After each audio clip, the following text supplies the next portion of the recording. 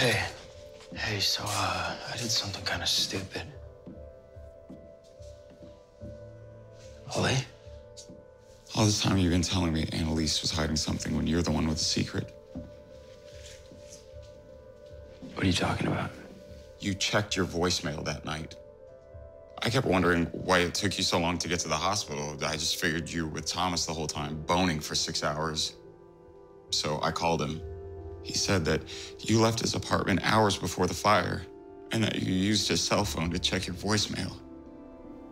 You went to Annalise's house that night, didn't you?